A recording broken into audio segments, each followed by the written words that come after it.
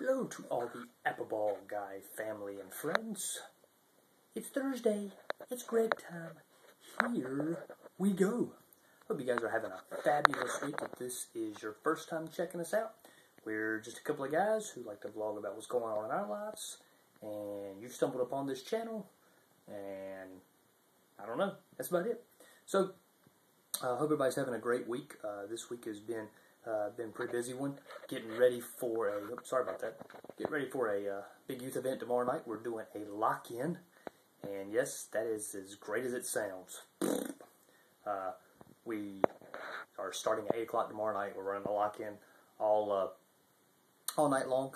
From 8 to 8 is what we're doing, and we are calling it the Battle of the Sexes Lock-In, and so it'll pit the guys versus the girls in a bunch of different competitions all night long.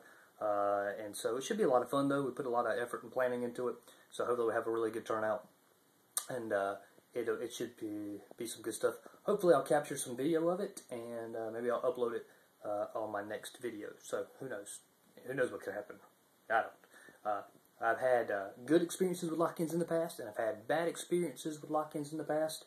The first one I ever did, I didn't, not the first one I ever did, the first one I ever did here at the church, I didn't really do a good job of planning it out, and I ran out of stuff to do at 2 o'clock in the morning. We started at 7, and by 2 o'clock in the morning, I had done everything that I had planned to do, and we were not going to be done until 8, and so, you know, I had 6 hours still left of stuff to try to come up with, and when you've got 30 teenagers running around the church with nothing to do, bad things happen. You never know who winds up in a corner somewhere with somebody else and what they might do. Alex got a good story about a lock-in that he did at the church that he was at in Memphis. So if you're curious about that, you ought to get him to tell you about that particular lock-in. He told me about it one time. Hilarious, hilarious, I tell you. So yeah, that should be some fun stories there. Anyways, yeah, that's what we got gearing up for this weekend, and then next week's Thanksgiving, so, you know, be looking forward to that, because gobble, gobble, turkey, turkey, all that kind of good stuff. For those of you that are wondering, Hope's doing a lot better. Last week, she was sick with an ear infection. We found out at the end of last week that she also had bronchitis, so we got that squared away, but she's doing a lot better now, so thanks for asking. You didn't ask, but I was telling you anyways.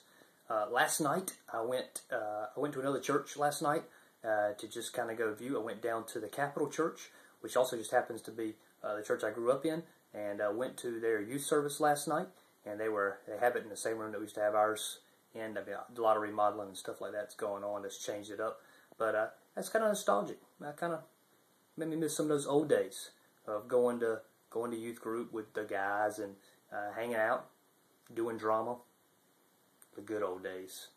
So think about that for a moment. Think about the good old days in your life. Think about back in high school or middle school, whatever, the people that you used to enjoy hanging out with. Do you keep in touch with them? I keep in touch with a couple of them, hence this thing. But anyways, think about if you think about it, think about the people that you used to hang out with, and if you haven't talked to them in a while, why not drop them a line, see what's going on in their lives. Maybe y'all can reconnect, catch up, and maybe even just see each other one day or something like that. So anyways, there's your feel-good moment of the day. Hope you guys have a great week. This is Greg. I'm going to jump off of this thing saying peace out later.